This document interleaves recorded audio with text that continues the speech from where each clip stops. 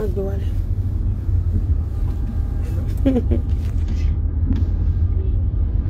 Ẹ jẹ́ ká máa lọ straight by later lọ ẹnu ẹ tẹ̀lé káwọ́ ẹ̀kọ́ rẹ̀ a lọ maneuver wájú díẹ̀díẹ̀ ni gbogbo a máa délé. Mùsùlùmí là wa àwa ò ní pé kí ọkọ wa kó má fẹ́ lómi ó bá jẹ́yàwó lórúkà ó bá jẹ́yàwó whatever your husband can, that is our own religion ṣé ti yẹn but ẹni tó bá nílà káyè ìnísírì tán náà ti ń ṣe fracas wọ́n dá sọ̀rọ̀ ọkọ àtìyàwó ẹ rí i pé kò sọkọ àtìyàwó tán dá sọ̀rọ̀ ẹ̀ tí wọ́n padà lọ́pọ́n kan yẹn lá. So this is a clear picture.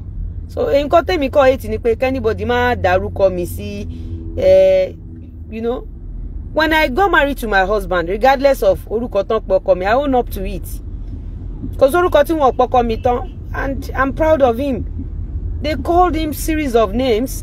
You know, people played a lot of VN. I never came out pé VN eléyìí kì í ṣe wọ́n kọ́ mi eléyìí. No. It has happened. It has happened. I own up to it. He is my husband, and I'm proud.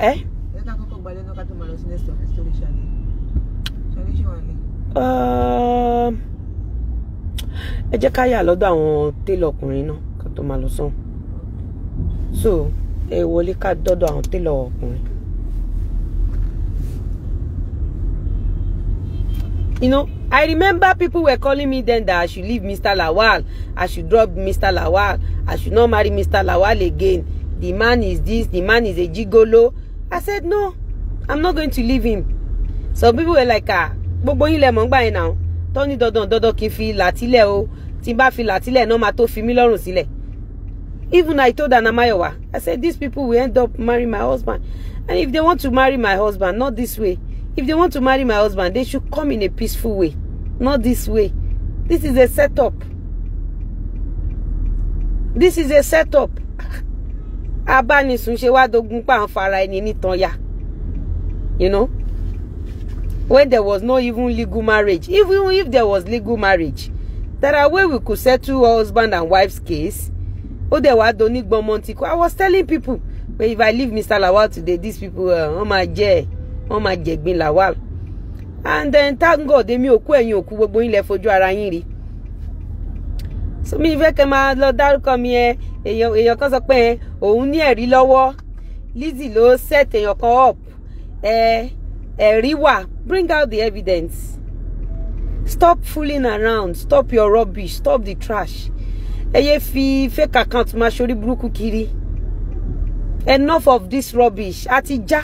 Baby ti laju, baby ti wo ojú baby super glue ti dá sí. Gone are the days tẹ́ máa parọ́, tá máa dákẹ́, máa gbà. Let's see the evidence.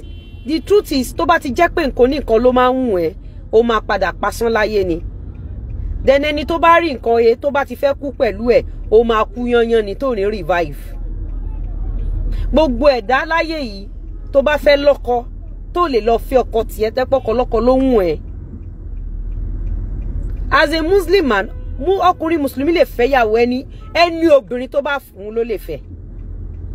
A moment tó bá ń fẹ́ lọ́wọ́lọ́wọ́, ó gbọ́dọ̀ fara ní.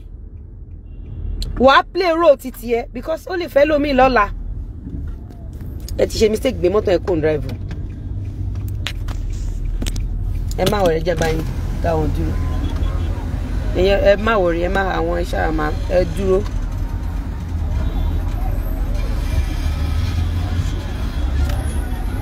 So àmà wọlé sí. Ẹ jẹ́ ká dọ́dọ̀ àwọn ọkùnrin yẹn náà. Ẹ ṣe lọ wọlé lẹ́yìn bẹ́ǹsì yẹn. Ẹ má gba mọ́tò.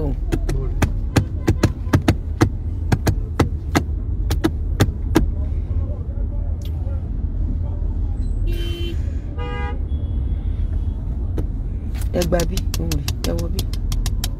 So we are good to go. Ṣé you understand? Moment ọkùnrin yẹn bá ẹ má bínú. Moment ọkùnrin yẹn bá ń fẹ́ lọ́wọ́lọ́wọ́, regardless of your status, regardless of your age. Tó bá yẹ pé tòótọ́ ló nífẹ̀ẹ́ ọkùnrin yẹn, ayé máa mọ̀. Tó bá yẹ pé apààyàn ni ẹ, ayé máa mọ̀. When a man is helping you as a woman, fún pọ́kùnrin ràn ẹ́ lọ́wọ́ lásán, ó máa jẹ́ kó ní ìtẹríba gan. Tọ́kùnrin bá ràn ẹ́ lọ́wọ́ gbé bùkátà ẹ̀, ẹni ogun tó bá ṣẹlẹ̀ tó bá dúró ní dúró ikú fọkùnrin yẹn, then you are a killer. Ó ní kankan tó gbójúlé tó ń gún ẹ gàràgàrà. You are a potential killer. You know, killer ni kò ṣe ni tí ò ṣe ni. Èmi gan tí mo nífọ̀n tí mo lè kanna ló yẹ kí n máa jòwèrè ara kiri kí n máa nírọ̀ o.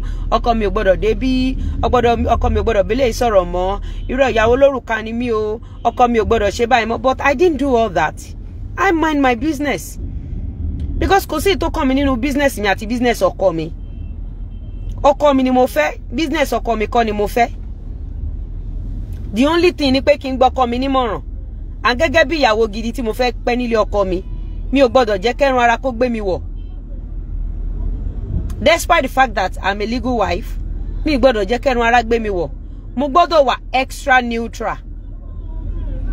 Tẹ́rùn ara gan bá fẹ́ gbé mi wọ̀, mo gbọdọ̀ wà neutral gẹ́gẹ́ bí ọmọ tó kàn léèrè. Mo ṣe kọ́ mi àti òye tèmi náà rí nínú ayé. But ìwọ tó jẹ́ nǹkan kan, ìwọ tó ní nǹkan kan, you know, ó wá sọ pé irọ́ o, àfikẹ́ni yẹn kú o, then you are a potential killer. Then báwo la ṣe deduction tá dé yìí? Nígbà tí mo fẹ́ ọkọ mi, tí ọkọ mi fẹ́ mi, ọkọ mi gbé mi ní ṣùlọ́kà. Bẹ́ẹ̀ ṣe tún di mi tó lórí social media yìí, kò síbi kankan tẹ́ ti bá ọwọ́ mi pẹ̀lú ẹ̀rí níbi ìbàjẹ́. But ẹ̀ ń parọ́ fún gbogbo àgbáláyé. Ẹ̀ ń parọ́, ẹ̀ kò sí rọ́tẹ̀ pa. Just because ẹ fẹ́ pa owó. Ẹ dẹ̀ fẹ́ Lawal. Bẹ́ẹ̀ ṣe rí Lawal tẹ́rí statue tẹ́rí gbogbo ti wọ̀ yín lójú ẹ fẹ́ do by all means. I told people around me, I said, if I leave Lawal today, these people sleep with Lawal. They only yà yín lẹ́nu pé next thing ni pé I was telling people. I remember me and Anamaya were on phone. That was they were on phone. We spent like 2 hours. Anamaya ni mami o ti sú mi. Àbí kẹ́ fi daddy lẹ́nu. Má sọ bẹ́ẹ̀ mọ́. Wallahi nǹkan tí mo wé Anamaya wà. Tí bá fàlájì lẹ́lẹ́ ni. Àwọn eléyà wo gbogbo ìgbín ìdí ẹ̀ náà máa tú jẹ. Wọ́n á jẹ gbogbo ìgbín ẹ̀. Àsìkò ọ̀rọ̀ tí tó sọ, a máa fi dára wa lẹ́kọ̀ọ́ náà o kì í báyàn jàǹbí. But I am setting record straight. Fún ẹ̀yin àṣìírè tẹ́ ń porúkọ mi tẹ́lẹ̀ lẹ́rìí lọ́wọ́. As from today henceforth tó bá lẹ́rìí lọ́wọ́ lórí social media gbẹ́rìí jáde a fẹ́ gbọ́ story mọ́. Don't use fake account to come and be saying rubbish under comment section or be updating for, don't update for me. Come out with your full chest. Mo lẹ́rìí lọ́wọ́ gone are the days yín ò jẹ wá mọ́. The truth is when you are a thief, you are a thief. Tó bá ti ní tẹ́lọ́rùn ò ní tẹ́lọ́rùn. If you cannot build your empire, you remain a failure. What do you expect? What do you expect from a thief? You expect a thief to be a better person. What do you expect from a traitor? You expect a traitor to be a better person. What do you expect from a potential killer? Nothing. Just like me, I'm a warrior. Mo ko tó ṣe ń pè mí warrior ni. Tí mo bá ń dé lóhùn padà mo nífẹ̀ẹ́ ni. Tá bá fẹ́ kó parí, a sọ pé ó yẹ ẹja lọ court ẹ jẹ́ ká lọ station. Tá bá dẹ̀ ti rí pé gbogbo ò jẹ yín, a dé apply. A apply nǹkan tó yẹ ká a pè lẹ̀ bó ṣe yẹ ká pè. Tá bá dẹ̀ ti pè a dẹ̀ máa wòran. Ó ní gbéjà fọ́lọ́run kó tún sọ pé Ọlọ́run jẹ́ kí n wò. Wá máa wòran ni. My husband, they called my husband many names. I own up to it. They call my husband a gigolo. I said, yes, I love him. They call my husband names. Illiterate ni, igba ni, arìndìn ni, òpònú ni, nàtífù ni. I own up to it. I love him so dearly. Gbogbo orúkọ yẹn gan wá jẹ́ kí n fall in love. Because ọkọ mi ò kì í ṣe potential traitor. Ọkọ mi ò kì í ṣe potential blackmailer. Ọkọ mi ò kì í ṣe potential assassin. No, he's a good man to the core. Olóòótọ́ ẹ̀dá ni, aláàánú ẹ̀dá dẹ̀ ni. Now gbogbo show tó wá ṣe lórí social media fún ẹni tó bá ní làákàyè lálẹ́ yìí ẹ rí wípé gbogbo show yẹn is just to sleep with Lawal. Tó bá dẹ̀ jẹ́ pé wọ́n ní nǹkan tó lè fi fẹ́ Lawal ni kárìn kápò yíyẹ ló yẹ ni. Mélòó ló ń wí fọkùnrin tí gbogbo wa bá ti ń ṣe dáadáa nínú ayé ó lè jẹ́ mi ni máa ràn ẹ́ lọ́wọ́, ó lè jẹ́ òun ló máa ràn mí lọ́wọ́. Èmi àti Lawal Ojo tí ń pagun wa bọ̀ ọjọ́ ti pẹ́. If tí n bá lè mọ̀ pé okay, àsàtìgbà tèmi àti wọ́n fẹ́ra wa ní some years back, mo súnlé wọn rí ni. Son wọn kan wà, ọjọ́ kò mọ mo gbé dání ni. Mi ò dẹ̀ dúró ti àwọn ìyá yẹn rí pé yes àjọ ń fọkọ ni èmi níyàwó kẹta. Mi ò ever sọ bẹ́ẹ̀ fún wọn rí. My sister ma, my mommy ma, big mommy ma, my sister ma. Kó tó di pé ẹ wá fọ́ gbogbo ẹ̀ lójú. Ẹ bà gbogbo ìdílé yẹn jẹ́ yányán, ẹ fọ́ gbogbo ẹ̀ lójú. Ẹ fọ́ lójú. Mi ò ever dúró rí pé ìyàwó kẹta ni mi wò pé nítorí màmá ẹ mọ̀ mi, torí màmá mi mọ̀. Because aláàánú mi ni, nǹkan tó bá fẹ́ mo máa bá fẹ́. Tó bá níyàwó mẹ́wàá lòun fẹ́ fẹ́, pẹ̀lú ìtẹríba màá bá fẹ́. Because aláàánú ló jẹ́ sí èmi. And I wasn't trained to be a killer. I was trained to be a mother, not a murderer. I was trained to be a good woman. Aláàánú obìnrin ni mí. So gbogbo orí burúkú òṣì tẹ́ ń ṣe yẹn, èèyàn kan ló set èèyàn kan up, èèyàn kan. Ṣé èmi ni mo ní kó tẹ̀dílẹ̀? Ṣé èmi ni mo ní kí títí ẹ má tẹ́ lọ́rùn? Ìgbà tí mo fẹ́ ọkọ mi, gbogbo nǹkan tó ṣẹlẹ̀ níbẹ̀, I own up to it, mo dẹ̀ gbà bẹ́ẹ̀. And I'm proud of him. And I stood by him. Which one is èèyàn kan ló set èèyàn kan? Kí ló máa ń ṣe ń tẹ́ máa ń ṣe wọ́nrọ̀wọ̀nrọ̀ lórí social media? Ṣé ẹ mọ̀ pé time ti wà up ni? Gone are the days tí ẹ máa wá parọ́ tó máa trend tó máa no.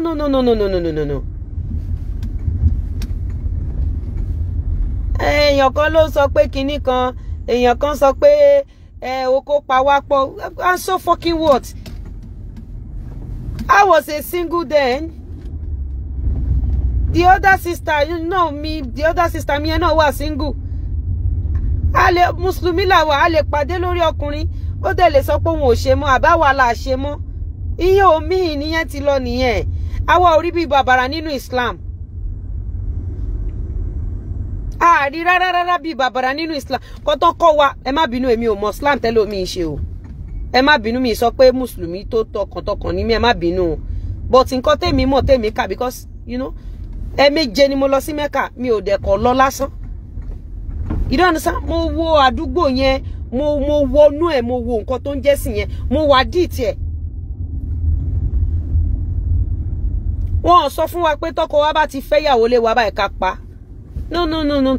At a point, even nínú Christianity, even àwọn ẹ̀sìn àbáláyé tó bá tó time kan, wọ́n sọ fún ẹ pé kó jókòó tẹrù ẹ ọmọ ẹ. Level tèmi wà nínú ayé yìí. Torí ọmọ làwa ṣe fọ́kọ. Àwa ò fọ́kọ nítorí pé kọ́kọ́ kú mọ́ wa lórí. No. Torí ọmọ. Regardless of ìrìn tí ọkọ wa bá rìn, tó bá lọ tó bá bọ̀, a fẹ́ sọ fáwọn ọmọ ẹ̀ pé bàbá yín rèé. A tẹ̀fẹ́ sọ àṣìṣe bàbá wọn gan lójú wọn, kí àwọn ọmọ yẹn gan lè bá rí ilé ọkọ dúró sí. A fẹ́ sọ àṣìṣe bàbá wọn lójú wọn. Láyé.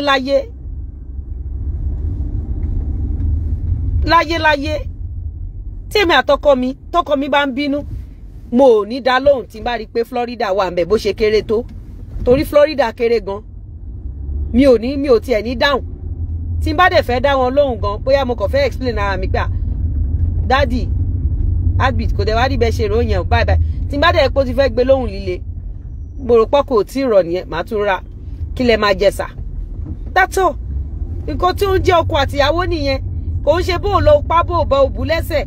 Kì í ṣe pé gbogbo àṣírí ẹ̀, gbogbo àṣìṣe ẹ̀, gbogbo ìkọ̀kọ̀ ẹ̀, gbogbo ìjénìyàn ẹ̀ kí wá máa fi ṣẹ̀sín ní gbogbo àgbáyé.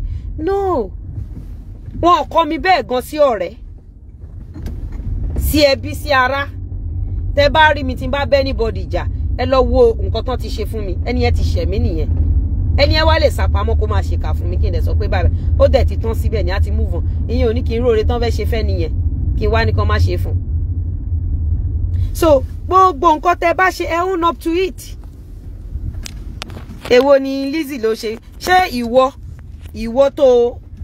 ìwọ tó ń báyàn lórúkọ jẹ́? Báwo náà ṣe fẹ́ tún orúkọ ẹ ṣe? ìwọ tó ń dálé onílérú báwo ni ìwọ ṣe fẹ́ nílé ìwọ tí ó jẹ́ pé àti jẹ ibi ìnira ló wà báwo ló ṣe fẹ́ fi ìrọ̀rùn lólé ayé ibi tí apani wà ní alani wà ibi tí màá pa wà ní màá gbà wà. You can't eat your cake and have it. I've been telling you this all the like throughout last year. I was telling you guys, erora mashe. At a point, èmi ò bẹ́ni kankan jà lórí social media yìí. Mi ò bá anybody jà. But you ní pé kẹ́ gbé ọ̀rọ̀ wá tẹ́ fẹ́ fi parọ́. Anybody má hide sunday orúkọ mi. In as much tó bá ti jẹ́ pé ó ti kọjá 18, tó bá tẹ́ kólẹ̀ fún Rashida ó tẹ́ kólẹ̀ ni. Tó bá dé tẹ́bò lẹ̀ fún Raimi, ó tẹ́bò lẹ̀ ni.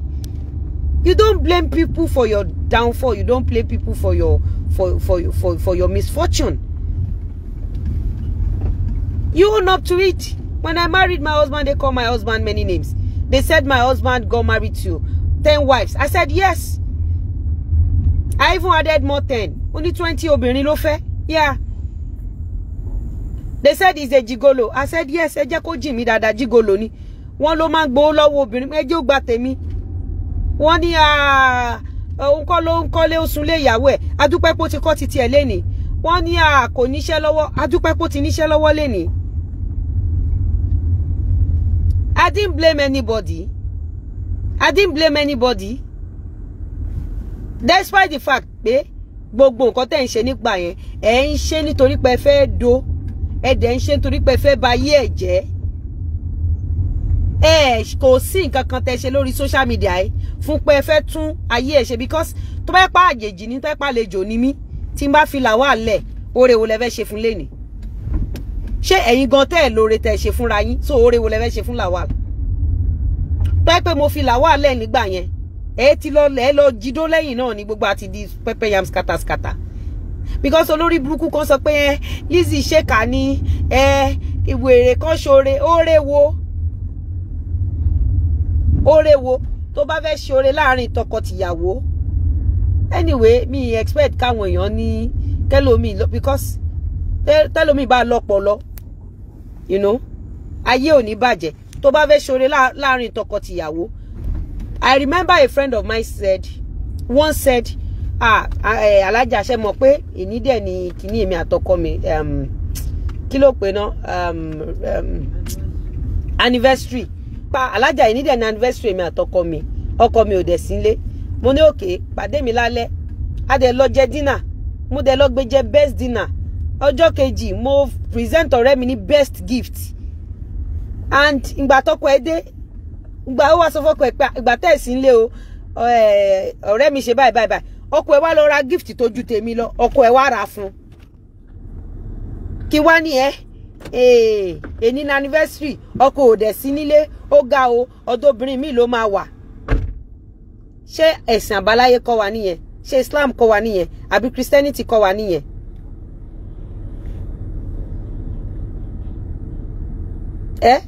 Ṣé ẹ̀sìn àbáláyé kọ́ wa nìyẹn? Ẹ̀sìn wo ló kọ́ wa nìyẹn? Ngbà tí mi ní interest àti dú ọkọ ọ̀rẹ́ mi why tí mi ṣe máa kọ níkọkúkọ ọkọ ò sí lè fún anniversary kí ló ní mi lọ́rẹ fún? Kí ló ní mi lọ́rẹ fún? It is my duty to make sure my friend is okay. Kí wá ní ọ̀tọ̀rẹ́ mi bá pè mí alájà mo rí fóònù ọkọ mi àlè wà ń bẹ̀ kíní kan mi mọ nǹkan tí mo lè ṣe fún bàbá yìí tó lè tẹ́ lọ́rùn everybody ẹ lọ check ṣẹ́yìn tí ń lọ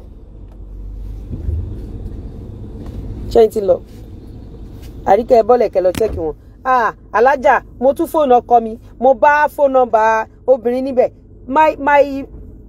bá mi bọ́lẹ̀ ẹ bọ́lẹ̀ àṣẹni tó lọ́pọlọ tí mi ò dẹ̀ ní interest àti dó ọkọ ọ̀rẹ́ mi tọ́rẹ́ mi bá sọ mi pé ọkọ òun rí fóònù nọ́mbà obìnrin lórí fóònù ẹ̀ máa ní òkè kó pọkọ ẹ̀ lóru pé kí lòun ṣe tí kò lẹ́tọ̀ àbí tí kò tọ́ kó bọ́kọ ẹ̀ sọ̀rọ̀ tọkọ ẹ̀ bá dẹ̀ ń bínú ọkọ ò fẹ́ rí ti ẹ̀rọ ní òkè ẹ̀yin náà ẹ máa múra dáadáa ẹ máa lo sóyòyò ẹ máa lo pọ́ndélẹ̀ ẹ̀yin náà ẹ máa túnra ṣe ẹ máa package ara yín mi ò ní sọ fún ọ̀rẹ́ mi pé ó yá lọ bá mi record ọkọ ẹ̀ wá mo fẹ́ ṣe patron tó 1 billion Ìgbà tó rí mi ò burú, mi ní sọ fún ọ̀rẹ́ mi wípé a máa bá tiẹ̀ jẹ́ ni, a máa pa ni, a máa finish ẹ̀ ni kó lè wá bẹ̀bẹ̀. Níbo náà ti ń ṣerú ẹ̀?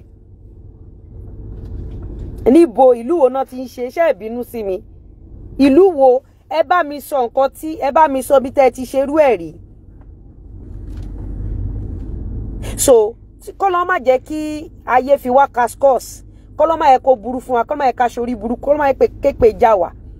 Ìgbà tó rí mi ò burú, báwo lèèyàn kan ṣe máa fi story mi lọ lọ́kọ, téèyàn kan máa fi story mi enrich pocket ààrẹ, téèyàn kan máa fi story ayé tèmi máa fi bọ́ àwọn family ẹ̀, téèyàn kan máa fi story ayé tèmi fi sọ̀rọ̀ ẹ̀ di superstar, tún fi àpà mo kọ́ sẹ́yìn, mo ta sẹ́yìn, àríkẹ́wọ́ náà tá dànù, tá kó bọ́lẹ̀, tá sí torí ẹ pé tá síta. Ìgbà tó rí mi ò burú, kí ló ṣe mí láwọ̀ tí ó jọ̀lọ̀? Kí ló ṣe mí? Ọkọ àtìyàwó wo lẹ máa tún di wọn tí ẹ ní bá nǹkan níbẹ̀? Ilé wo ló tòrò? Tẹ́ bá pọkọ àtìyàwó 1 million jọ, tí ẹlòmíì bá sọ story ayé rẹ̀ ẹ ní lọ́kọ láíláí. À ń pàṣàrà wọ up ni. When you are living as a single woman, ó máa ń yọ̀ ni tó bá marry tán. So many things lójọ́ máa ṣẹlẹ̀, ẹ máa patch ẹ up ni, ẹ̀yin méjèèjì. Ẹ máa gbára yín nímọ̀ràn, ẹ máa gbára, ẹ máa ṣàdúrà fúnra yín. Time ìjọ́ tó bá rí pé inú ọkọ ẹ ò dùn, ìjọ́ ló máa sóúnjẹ tó dùn jù fún. Ọjọ́ tó bá rí pé ọkọ ẹ wà happy, ọjọ́ ló máa sóúnjẹ tó dùn. Ìgbà tó bá rí pé ọkọ ẹ broke, kó jẹ́ 1,000 naira lónìí, ìgbà yẹn gangan ni wọ́n gan máa yọ síta. Ọkọ mi mo dẹ̀ ní 1,000 naira yìí o. Ọjọ́ tó bá rí pé ọkọ ẹ ó láàánú o. Bóyá mo ti sọ story kan, ẹ jẹ́ kí n sọ story fún yín. Ó ní máa kan máa ṣiṣẹ́ aluminium. Èèyàn kan ló sọ fún mi. Ó máa bá mi ti bẹ̀ yẹn. Kí ni ẹ̀? Okay, ó ṣe. Máa yẹn máa ṣiṣẹ́ aluminium. So ó wá pàdé woman kan. Woman yẹn ní school. Woman yẹn wá ó ń renovate school ẹ̀. So ìgbà tó ń renovate school ẹ̀. Ó wá like bọ̀bọ́ yẹn. Kò like bọ̀bọ́ yẹn pé òun fẹ́ bọ̀bọ́ yẹn. Bọ̀bọ́ yẹn ń ṣiṣẹ́ dáadáa. Woman yẹn wá ní pé kí ló wá dé tó ṣe wà well established? Ma yẹn wá ní pé lọ bá Àríkẹ́, kí lẹ fẹ́ gbẹ́rù? Oya ẹ máa gbẹ́rù bọ̀lẹ̀. Ma yẹn wá sọ pé pé kò sówó lọ́wọ́ òun, pé ìyàwó òun gan pé ó ń ta ó yẹ ṣí, pé ìyàwó òun gan ń ta wòsíwòsí ni. Woman yẹn wá ní okay, èló ni gbogbo quotation tó fún mi lẹ́yìn ìgbà tó ṣiṣẹ́ tán, èló ló jẹ lérè? Bọ̀bọ́ yẹn dẹ̀ sòótọ́ pé iye báyìí ló ń jẹ lérè. Woman yẹn wá ní ọmọ kan tó ṣẹlẹ̀, gba 5 million naira yìí lọ settle ìyàwó ẹ̀. Ẹ máa gbọ́ dáadáa o, lọ settle ìyàwó ẹ̀. Second school òun á gbé ẹ lọ síbẹ̀ kó lọ kọ quotation, àwọn ayọ́ síra wọn. Máa yìí gba 5 million naira. Ó délé ó kó 5 million naira fún ìyàwó. Ìyàwó níbo ló ti rówó? Ó bá ní woman tó ń ṣe ń bá ṣiṣẹ́ yẹn ló fún òun pé kóun kò fún ẹ kó fi máa ṣe business, pé òun níbòmí tóun gbé òun lọ bá òun ṣiṣẹ́, àwọn á máa yọ síra wọn. Ìyàwó bá ní bóyá ó fẹ́ ni. Ìyàwó bá bẹ̀rẹ̀ sí ní bá ọkọ fa wàhálà. Ìyàwó yẹn dá owó yẹn padà fún ọkọ. Ọkọ dá owó padà fún ìyàwó lówó. Pé ìyàwó òun ní pé òun máa gba owó yìí. Now woman yẹn gbé iṣẹ́ ó gbé fún engineer. Woman yẹn wá instruct wọn wípé kán gbéṣẹ́ yẹn fún màá yẹn. Ìgbà tán gbéṣẹ́ fún màá yẹn, ṣé àwọn palu mílíọ̀nù iṣẹ́ gíláàsì ni. Màá yẹn bá gbé gíláàsì dé níjọ́ kan. Gbogbo gíláàsì tán fẹ́ fix sí second school yẹn bó ṣe fọ́ nìyẹn. Engineer tán gbéṣẹ́ fún ó lọ tì màá yẹn mọ́lé. Ṣé mọ̀ pé kò lè rí ìyá olówó mọ́? True life story là ń sọ o. Eléyìí ò kì í ṣe àròsọ. This is not àròsọ, this is true life story. True life story ni mò ń sọ yìí, kò kì í ṣàròsọ. Wọ́n lọ tì màá yẹn mọ́lé. Wọ́n ní ṣó ní guarantor. Kò ní guarantor. Wọ́n wá filẹ̀ láti police station pé okay kó wá lọ́jọ́ báyìí. Màá yẹn bá lọ. Kò wá lọ́jọ́ tí wọ́n sọ. Ọlọ́pàá wá lọ arrest ẹ̀. Wọ́n gbé báyìí ó di court. Láti court báyìí ó dẹ̀wọ̀n. Báwo ló ṣe fẹ́ máa sanwó? Wọ́n tẹ̀ kọ́kọ́ remind ẹ̀ náà tí kò sẹ́ni tó fẹ́ gbà, kò lè gba lọ́yà, kò lè gba nǹkan kan. ẹ má gbàgbé pé owó tán ya lọ́jọ́ kìíní àná ó dá padà fún ìyólówó ni pé ìyàwó òun sọ pé àwọn ò ní ìdí ẹ̀. máa yẹn wà ń bẹ̀ bí eré máa yẹn lo years níbẹ̀. ìgbà tí wọ́n wá sọ̀rọ̀ kan ní woman yẹn wá sọ fún ẹnjìnà yẹn pé òun dẹ̀ tí ẹ̀ pẹ̀ rí o pé bọ̀ báyìí ló ṣe fún un pé kán má ṣe bẹ́ẹ̀ yẹn. ìyá olówó yẹn wá bá gba lọ́ọ̀yà again, ìyá olówó yẹn bá gba lọ́ọ̀yà again. wọ́n lọ wò ó, ìgbà tán lọ wò ó, ó ti pẹ́ ń bẹ̀ dànù. ìgbà tán máa fi ràn lọ́wọ́ jáde, ọ̀rẹ́ ẹ̀ tímọ́tímọ́ níyàwó ilé ẹ̀ wà nílé ẹ̀ tó ti lóyún tó máa tó bí. ọ̀rẹ́ ọkọ yẹn tímọ́tímọ́, true life story lélẹ́yìí. ọ̀rẹ́ ẹ̀ tímọ́tímọ́ tí wọ́n jọ ń ṣiṣẹ́ alumílíọ̀n níyàwó ilé ẹ̀ pẹ̀lú ọmọ 3 ló wà nílé ẹ̀. ó ti wà nínú oyún 4 fún ọ̀rẹ́ ẹ̀ tímọ́tímọ́.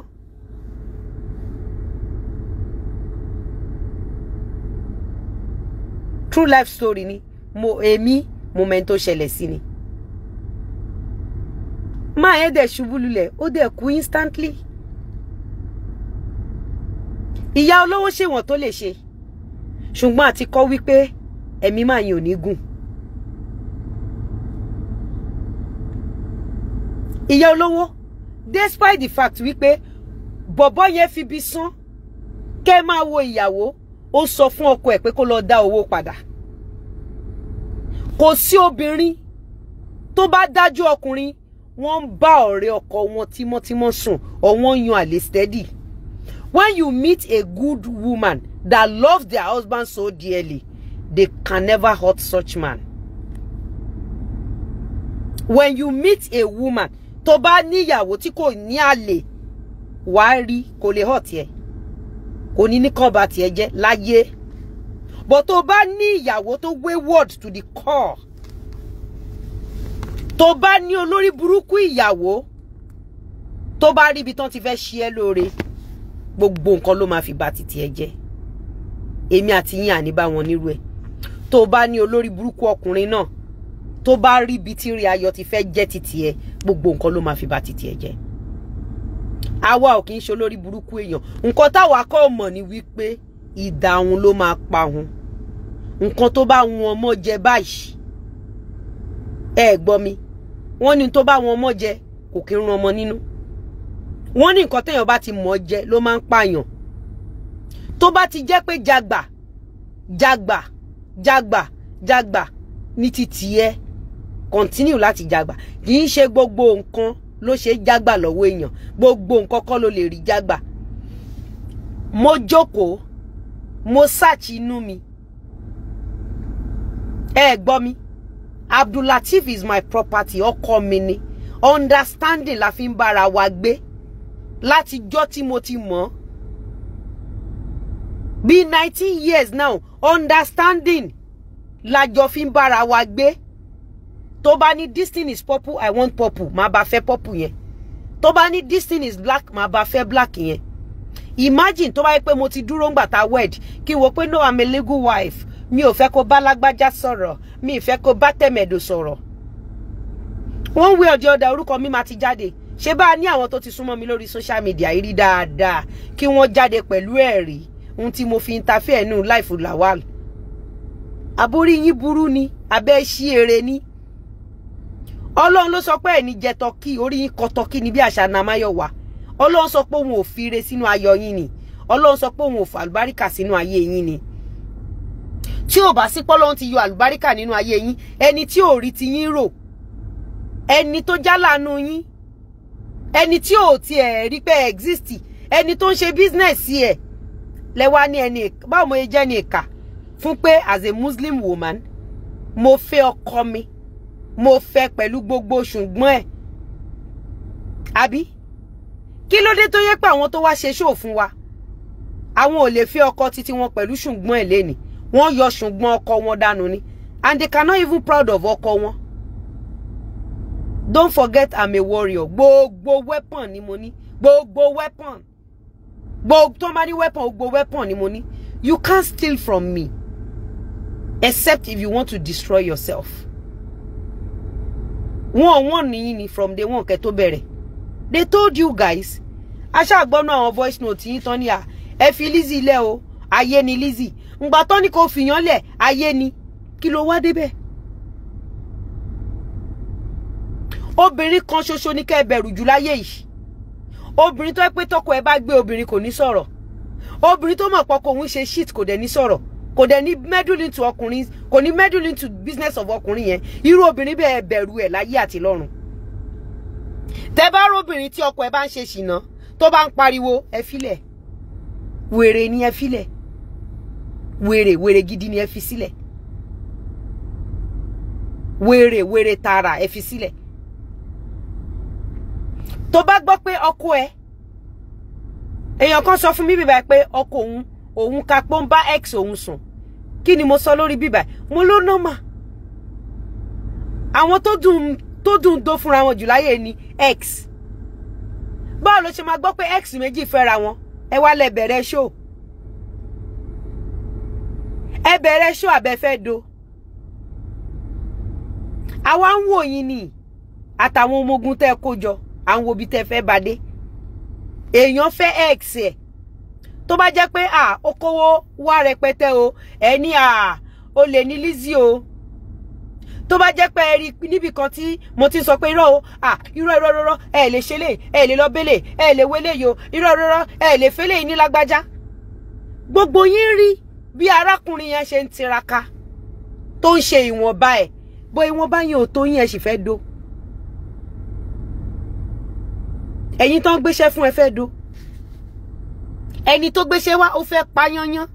Ibi la wà tẹ́ ń fi ṣe yẹ̀yẹ́, tẹ́ ń fi account balance ẹ̀ ṣe yẹ̀yẹ́. Àbí bí kọ́ la wà tẹ́ ń fi account balance ẹ̀ ṣe yẹ̀yẹ́. Pé iye báyìí ló ní l'account. Ibi la wà. The more you call my name, the more I expose you. Àwa ò jà, àlàyé ọ̀rọ̀ ni. Bó àlàyé tí ń bá ṣe máa lágbára gan. I will not want you to leave my name out of your mouth. Please mention my name. Feel free to mention my name. So that I can lecture people more about your atrocities. Èèyàn fẹ́ ex tó wà nínú picture. Ex ẹ̀ tó jẹ́ wípé ẹ fetí gbọ́ tó jẹ́ pé gbogbo obìnrin tó ti bá ọkọ yẹn rìnrìn àjò ni wọ́n sọ pé tòótọ́ la márábìnrin. Ẹ tún fetí gbọ́ nọ́mbà tó wà. Ẹ wá lẹ̀ ń ṣe show. Ẹ ń ṣe show àbẹ́ fẹ́ do. Ẹ ń ṣe show àbẹ́ fẹ́ pa. So ta ló wá kú báyìí, ṣé òun ló kú àbẹ́yìn lẹ kú? That is why gbogbo ọkùnrin lẹ lè kọlù. Ẹ lè win ọkùnrin tó bá lóbìnrin gidi lẹ́yìn. Gbogbo obìnrin lẹ lè kọlù. Ẹ lè win obìnrin tó bá lọ́kùnrin gidi lẹ́yìn. Àìní ọpọlọ, àìní làákàyè yín ni. Iyì ìwé ẹ̀ka, ọpọlọ ẹ̀ ní, ayé ẹ̀ ní. The worst person tẹ́ lè bájà láyé òun lẹni tó lóyà.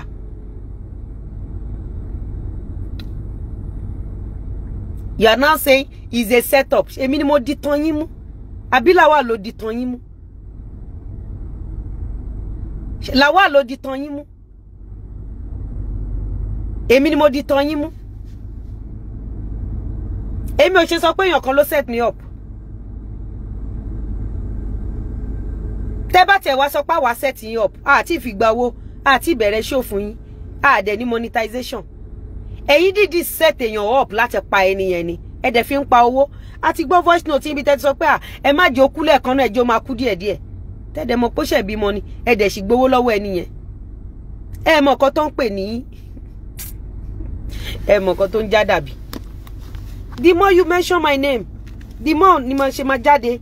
Màá dẹ̀ máa clear. Èmi ò bá yín jà o. Mi ò bá anybody jà. And I'm not going to fight anybody. I'm not fighting anybody. But mo kàn fẹ́ fi ọ̀rọ̀ èmi àti ọkọ mi dá yín lẹ́kọ̀ọ́ ni. Oh, sorry. Mo kàn fẹ́ fi ọ̀rọ̀ èmi àti ọkọ mi dá yín lẹ́kọ̀ọ́ ni. Pé nígbà tèmi àti ọkọ mi, I did not blame anybody. They call my husband many names. Wọ́n pè ní dọ̀dọ̀yọ̀, wọ́n pè ní senseless, wọ́n pè ní so many things. I said yes. Wọ́n pè ní jigolo, wọ́n ló wá gbá mi ni. tẹ́ bá tún fẹ́ ṣe show ẹ máa sọ pé voice note kan wà tẹ́ ń gbé bọ̀ tẹ́ bá gbé voice note yẹn dé báyìí ilé yẹn máa dàrú ni tẹ́ bá dé play ẹ̀tàn máa ní yes I'm aware máa ní yes because ẹ ti dull jù ẹ lọ́pọlọ ẹ ní làákàyè ẹ tún wá kàkọ́lẹ̀ rere tí èmi àtọkùnrin bá jọ wà ká bá jọ ń date tí n bá rí pé ọkùnrin yìí ọ̀tá mi ni kò lè bá mi sùn mọ́ for life kò lè bá mi sùn mọ́ for life ká má tí wá sọ pé mo mọ̀ pé yes this person is my enemy. When you identify someone as your enemy and you decide to snatch or hijack or whatever, then who set you up? Ṣé mo set up àbí wo ló set are up? Tó bá jẹ́ pọ́kọ lọ́kọ ni Lawal tí n bá fẹ́ Lawal can do and undo to me. Yes. Tá pọ́kọ lọ́kọ ni Lawal tí n bá jàgbà. He can do and undo to me. By now anisimo gbogbo nǹkan tẹ́ gbé wá tó jẹ́ voice note yẹn má ti sásàlà fẹ́ mi but odò tó tójú mi kú ni Lawal odò tó tójú mi kún lẹ́múlẹ́mú kò lè gbé mi lọ láyé odò tó tójú mi kún ni Lawal is my property is my husband a lè ṣe official or non-official then kó tó di pé a ṣe wá ṣe official. How can you stoop so low? Saying, someone is okoloko. Lawal ò máa bú mi rí. Kò máa ṣe show fún mi rí. Kò máa ṣe pè fún mi rí, kò máa ṣe ka fún mi rí. A máa ń fẹ́ra mà ní lójú méjèèjì. Mi ò dẹ̀ sọ wípé even lórí social media ń bí báyìí.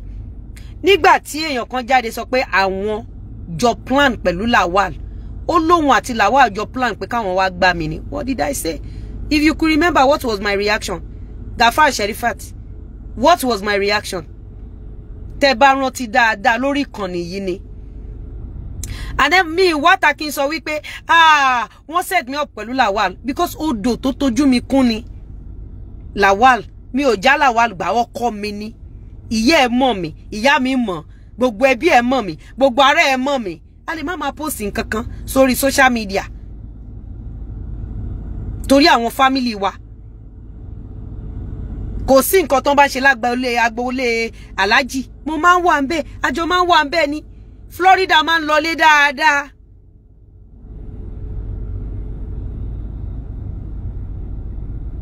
tá bá lọ sílé a tún débi ton sin bàbá ọkọ mi sí àjọ máa lọ ṣàdúrà ńbẹ̀ ni. So èmi tí mo jẹ́ yàwó ẹ̀ ní Ṣùlọ́kà you came online to tell the whole world pé mo jọkọ lọ́kọ gbà èmi ẹ̀ ó mi pé ọkọ tèmi pé mo jàgbà just because mo decide pé okay cash legal mo dey own up to it ngbà tẹ́ jáde pé set up ni o wọ́n jọ set ara wọn up gbogbo èèyàn àbí gbogbo yín ò sọ fún mi pé set up ni máa yẹn wọ́n jọ set ara up ni ìgbà tí máa yẹn wá débẹ̀ ni máa yẹn ni kò wá ó wá yíwọ́ sọ̀hún ta ló máa rí bí ìgbádùn tó máa ṣe mo ń wo gbogbo yín ni odò tó tójú mi kún ni Lawal kò lè gbé mi lọ. Lawal is my father, is my brother, is my son. We are deeper than what you can imagine. Ẹ sọ nǹkan náà tẹ́ sọ lórí social media ẹ tó move mi concerning Lawal. Àtẹ̀bí àtàrà mi tó dá sọ̀rọ̀ èmi àti Lawal mi ò kí wọn mọ́dọ̀là. Àtẹ̀bí àtàrà tó bá ti ní ẹ Lizzy bọ̀bọ́ ẹ wá gbá ẹ ní pampam mo ti block ẹ. Mi ò fẹ́ gbọ́, mi ò fẹ́ gbá ṣìṣe Lawal. Lizzy bọ̀bọ́ yín ò wọ́ tiẹ̀, wèrè ara yín ó wọ́ ti mi ìgbà tó nurture mi, tó ra mọ́tò tuntun fún mi, ìgbà tó gbalé fún mi. Tó jẹ́ pé òun ni first person tó kọ́kọ́ gbalé fún mi sí Kòròdú ó wọ́ tì mí ngbà yẹn ìsìn ni ó kó lọ lé ìyàwó ẹ̀ bó adúpẹ́ òun náà ti kọ́lé títí ẹ̀ lénìí kò níṣẹ́ lọ́wọ́ obìnrin ló ń tẹ̀lé òun náà ti níṣẹ́ lọ́wọ́ lénìí àbí gbogbo nǹkan tẹ́ fi bú tẹ́lẹ̀tẹ́lẹ̀ gbogbo ẹ̀ láti jọ workout gẹ́gẹ́ bí ẹ̀gbọ́n àtàbúrò tèmi àti ẹ̀ jẹ́ àti wo gbogbo ẹ̀ ló ti lọ létòlétò bọ̀ inú mi kò dùn wípé plan yín pé ẹ fẹ́ do, because ẹni tẹ́lẹ̀ ń gbèjà fún ẹni tó bá lọ́pọlọ á rí pé ẹ gbèjà anybody. Téèyàn bá fẹ́ gbèjà ọkọ àtìyàwó, báwo ló ṣe wá débi ọ̀dọ̀ oníbàárà, báwo ló yẹ débi bàárà? A fẹ́ gbèjà tọkọ tìyàwó, a fẹ́ empower obìnrin kan, báwo ló ṣe di bàárà? A fẹ́ empower èèyàn, báwo ló ṣe dọ̀rọ̀ station ọ̀rọ̀ kóòtù? A fẹ́ empower èèyàn, báwo ló ṣe dọ̀rọ̀ pepper dem? Gone are the days that you will write your script. If you write any script now, I will come out láti la ojú àwọn èèyàn. And the more tí bá ṣe la ojú àwọn èèyàn, it is quite dangerous. Ó dangerous gan. So, ó dé bólúgbọ́n, ó mú mọ́ra ni. Ó ti dé bá rẹ̀ṣà. Àrẹ̀ṣà maintain. Ó dé bá ọ̀rọ̀ gúnlé láyín. Ẹ lawọ́ kẹ́ fún mi lò. Ńgbà tèmi èmi tí ẹ̀ṣẹ̀ bí èmi wà nínú oyún lẹ ti bẹ̀rẹ̀. Mo tún bímọ, ẹ ló kọ̀nà tí mo fẹ́ gbé gbà. Àmọ́ olóòótọ́ ní kú sípò ìkà. Gbogbo orúkọ tẹ́ pè mí lórí social media, ẹ níkà ni mí torí ẹ fẹ́ gba bára. Ẹ lájẹ ni mí torí ẹ fẹ́ gba bára. Ẹ ní mo fẹ́ pààyàn torí ẹ fẹ́ gba bára. Ẹ lá ń fọlọ́pàá léèyàn kiri torí ẹ fẹ́ gba bára. Ẹ̀yin dẹ̀ lẹ kó petition over 40 wá. Ẹ kọ petition títí ẹ tún kọ sínú petition wípé èmi gba owó under pretense. Àbí kò sí nínú petition yín. Mo lè post ẹ o. Ẹ ní Lizzy collected money fún irinṣẹ́ yín under pretense. Bíbo mo ti pàdé yín, bo mo ti gbowó lọ́wọ́ yín. Gbogbo àwọn èèyàn lórí chat tó ń jáde recently pé why is Lizzy not being picked up? Ẹ dẹ̀ ń sọ fáwọn èèyàn pé mi mò ń fọlọ́pàá lé yín just because ẹ fẹ́ gba bára.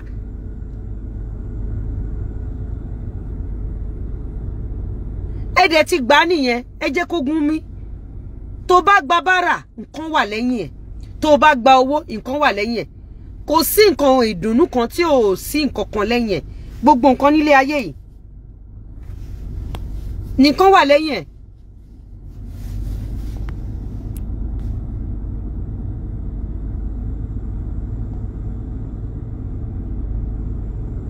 Ó dé bólúgbọ́n mi.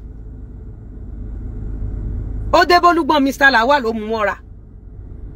Ó dé bá rẹ̀ ṣá tèmi, mo fi ṣàbólíkì. Ó ti wá yí kan òrògùn lè láyín. Nǹkan tí mo kàn mọ̀ ni wípé gbogbo warriors ẹ má ṣe bí olórí burúkú ẹ̀dá táyé máa fi tán. Don't end up with your enemy. If you want to live a good life, don't destroy people's life. If you want to have peace of mind, má ever bá wọn create dangerous weapon. Ẹni tó ṣe mọ́tò ló pa. Ẹni tó ṣe ìbọn ló pa. Ẹni tó ṣọ̀bẹ ọ̀bẹ ló pa. Ẹni tó ṣe plane nǹkan kí ló pa. So ìwọ tó bá ti jẹ́ pé ìbanilórúkọ jẹ́ ló fi ń ba ayé àwọn èèyàn jẹ́ ló fi ń jẹun, ìbanilórúkọ jẹ́ ló máa pa ẹ́. Ìwọ tó bá ti ń arrange àwọn èèyàn wọnú ilé onílé tó ń set àwọn èèyàn up, they will set you up in return. Ìwọ tó bá jẹ́ pé ọkọ títí ò tẹ́ lọ́rùn, ọkọ lọ́kọ ló ń gbà. Ọkọ lọ́kọ ìgbín onígbín ló máa ń wùn ẹ́. Kò sí nǹkan kan. Ìyàwó níyàwó ló máa ń wùn ẹ́. Wọ́n máa jẹ́ títí ẹ náà. Ẹ wo life mi lálẹ́ yìí. Ìwà ọwọ́ mi ni nǹkan tẹ́ ń wò lálẹ́ yìí. Bí mo ṣe rí gangan rèé. Ẹ rí àwọn warriors. Ẹ rí bí gbogbo warriors ṣe rí. Ǹjẹ́ rí wá bí tá ti ń ba orúkọ èèyàn jẹ́. Ǹjẹ́ rí ká ṣe patron to 1 billion for anybody. Ǹjẹ́ rí kéèyàn kan sọ pé ọkọ òun o, ṣé ìyá alágbo ni ò ní issue pẹ̀lú ọkọ ẹ̀? Ṣé kí lórúkọ ẹ̀yà oníkàmpálà lòun àtọkọ ò ní issue? Ta nínú warriors tí ò ní issue pẹ̀lú ọkọ ẹ̀? Ṣé èmi náà ò ní issue pẹ̀lú ọkọ mi? Bọ́ à ní jókòó pé a fẹ́ fi ṣe patron to 1 billion láti tọrọ bára. We will never do that. I was peaceful. Because èmi náà fẹ́ peace nínú ìrìn àjò ayé mi àtàwọn ọmọ mi. So mi ò ní lajú sílẹ̀ kí ìrìn àjò àwọn ọmọ tó ń tẹ̀lé mi bàjẹ́ láyé. Láyé. So èwo ni wọ́n ra mọ́tò fún èèyàn kan gbowó, ṣé ẹ̀ ṣe èrè sórí burúkú ò bá yín mulẹ̀ bí ẹ̀gbẹ́ iṣu. Abẹ́fẹ́ kí n tún bá yín yín sókè ni. Ẹ jẹ́ kó rí ìyá yín pé o. Era máa ṣe fàájì yan. Kí ni mí ni? Èmi mo ní kete, ṣé mo ní kete kó lẹ̀ ni? Àbí mo ní kete bò lẹ̀?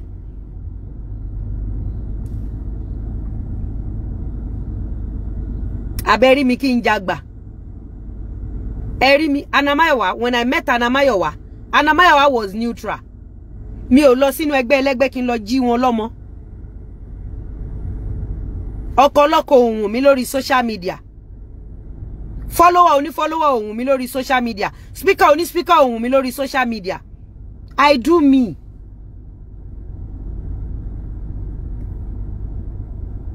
I do me. Mi ò ń copy èèyàn. Mi ò fẹ́ dàbí anybody. Mi ò wò gbésí ayé èèyàn. Mi ò ń gbé life comparison.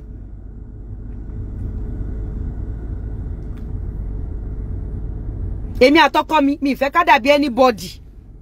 Àwa la wá. Ẹ lè rí pé àwọn kan even títí mọ́ celebrity. Ẹ lè rí pé àwọn celebrity kan o, wọ́n travel o, bóyá ń lọ o. Kí wá ní pé àǹtọ́ra àwọn náà lówó lọ́wọ́, èmi àtọkọ mi náà fẹ́ lọ. Never. We win differently. Win oníkálùkù ọ̀tọ̀ọ̀tọ̀ ni. Tí win ọ̀rẹ́ mi bá jẹ́ pé òun àtọkọ ẹ̀ fẹ́ travel fún val. Win èmi àtọkọ mi shopping mall ni. Winning oníkálùkù ọ̀tọ̀ọ̀tọ̀ ni. I don't copy. I don't hijack from people. I don't steal from people. Àìmọye ọkùnrin tó wà lọ́wọ́ mi kí n tó fẹ́ Lawal. Mo ti wo wájú, mo ti wo ẹ̀yìn, mo ti wo pé eléyìí product mi jẹ́ n ra padà síbẹ̀. Tó ẹ pa fẹ́ fọkọlọ́kọ ni àìmọye bàbá láyé ọkọlọ́kọ tó wà lódẹ̀dì tá máa ti orí wa bọ̀ dandan kún ọwọ́ wa. Aṣọ àwọn oníyàwó ni mò ń ṣe. Àwọn tó nífọ̀n tó lè kánná ju ọwọ́ mi náà wà. Àwọn aláyé bámbám láyé àti lọ́run ọwọ́ mi náà wà. Mi ò rí ọrùn mi mọ́ bẹ́ẹ̀ pé dandan mo fẹ́ fẹ́ olówó àbí mo fẹ́ fẹ́ ọlọ́rọ̀. Irọ́. Mo lọ fẹ́ bèbí mi. Tátijọ́ ń bára wa bọ̀. Tátijọ́ mọ́wọ́ ara wa. Ọjọ́ jíjẹ, ọjọ́ àìjẹ, ọjọ́ kẹrẹ́dẹ́bi sùn. Ọjọ́ tó bá wà àjọ ń jẹ ni, ọjọ́ tí ò bá sí àjọ ń wora wa lójú ni. Adẹjọ́ wà. Adẹ ń ṣe dáadáa lọ́jọ́ tèní. Olórí burúkú ṣọ̀pọ̀ keku yín. Jẹ́ káyé mọ̀ wípé apààyàn ni yín. Ẹ wá ẹ fẹ́ pààyàn. Ẹ tún wá fi story ẹ̀ gba bára. Mi ò tí ríru ti yín rí jọ́ tí mo ti ń rìn. Ẹ̀dá tó dọ̀ọ̀lù bíi ti yín mi ò rí rí. Ṣé nítorí pé a sọ̀rọ̀, a tú àṣírí business yín. O fẹ́ pààyàn, o fi gba bára. So báwo ni innocent person tí kò rí ti yín rò tó ń fowó ẹ̀ ṣe nǹkan re, ó ń kọ́lé, ó ń ra mọ́tò, ó ń bá wọn logódò, ó ń raṣọ. Báwo lẹ́ni ẹ ṣe jẹ́ ní ìkà? Ìwọ tó lówó tó ní kankan gbogbo resources tó ní, o dẹ̀ fẹ́ fi pa ẹni ẹlẹ́ni, ẹ dẹ̀ fi ń tọrọ bára.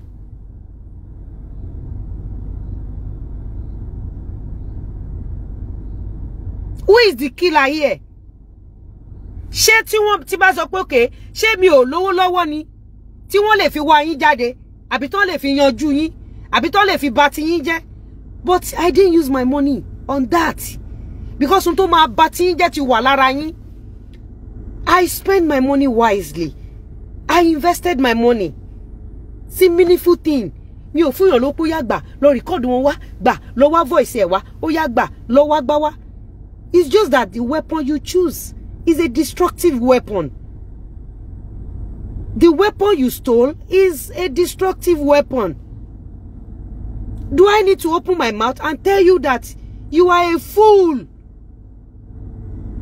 You are F-O-O-L. You are a fool. How can you snatch or steal a destructive weapon? Are you blind or deaf?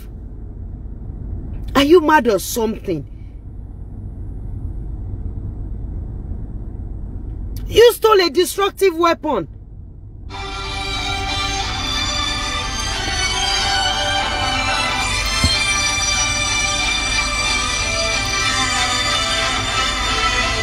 Mi ò mọ̀ bẹ́ẹ̀ ṣe máa gbé kọ̀ yìí o.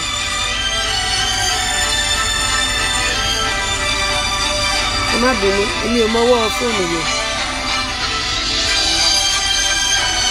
Ẹ má bínú ẹ̀gbọ́n.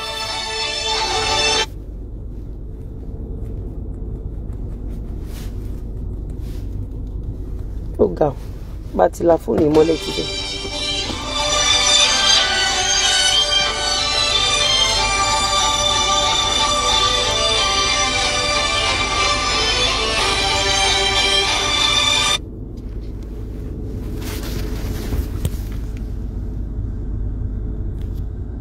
You are a fool.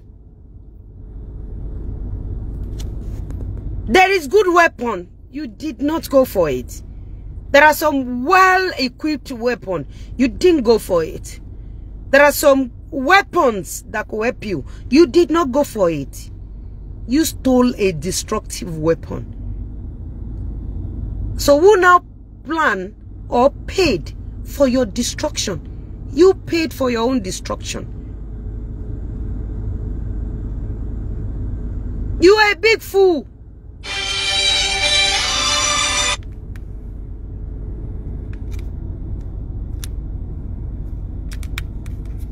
So stop mentioning my name. Though you are feel free to mention my name. The more you mention my name, the more ni mo ṣe máa já àwọn èèyàn mi sí. Orí olè, ó gbé olè lọlé, ó wá rọ̀bù ẹ lóru, ó wá ń pariwo set up ni o. Why are you mentioning my name?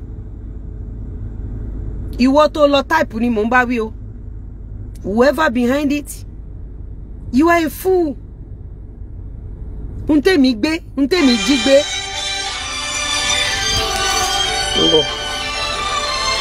Nbọ̀. Ẹ ṣáà hold on bẹ́ẹ̀. Mo fẹ́ pé.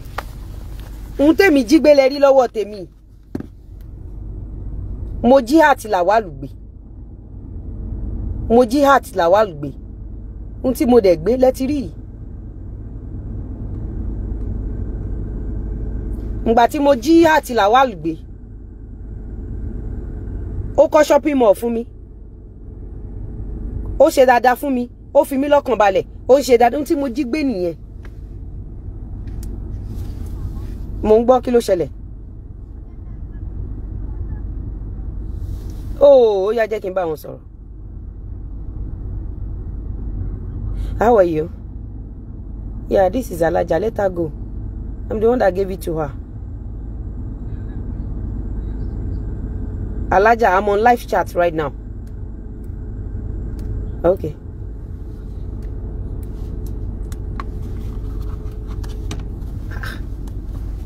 Làwálù tí mo jí gbé.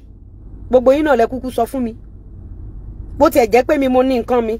Làwálù tí mo jí àti ẹ̀ gbé. Ẹni gbá ni, ẹ láwo ni. Gbogbo nǹkan tẹ́ ẹ pè fún mi last year. Tó bá yẹ pé tòótọ́ lórí bẹ́ẹ̀. Tó bá yẹ pé dẹ̀ ti wá ṣe fún mi. Ta ni mo fẹ́ blame? Despite the fact pé ẹni tó jókòó tó ní òun àti Lawal jọ plan, ó tún wá sọ pé àwọn jọ plan ni ẹni wọ́n fẹ́ wá gbá mi ni. Mo dẹ̀ ran rí mọ́. Do I blame anybody? No. Mo face ẹni.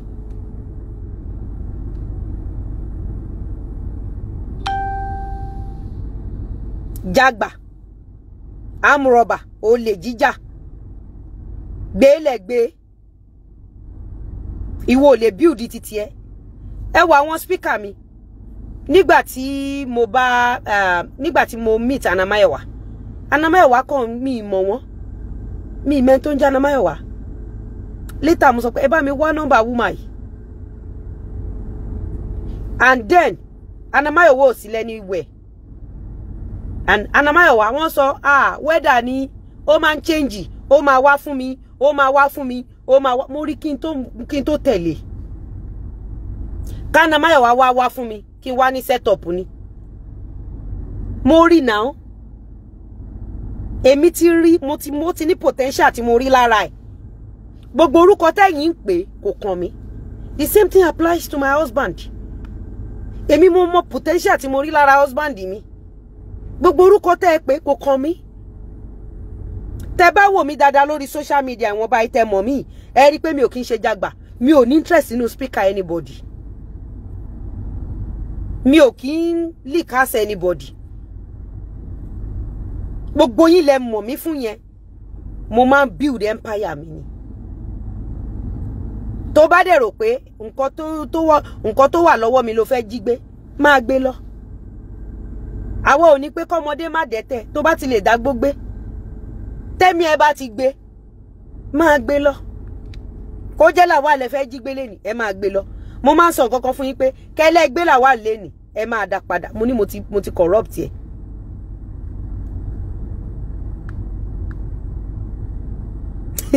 Mom si Lizzy tèmi san ẹ̀yẹ kúrò jàre àbí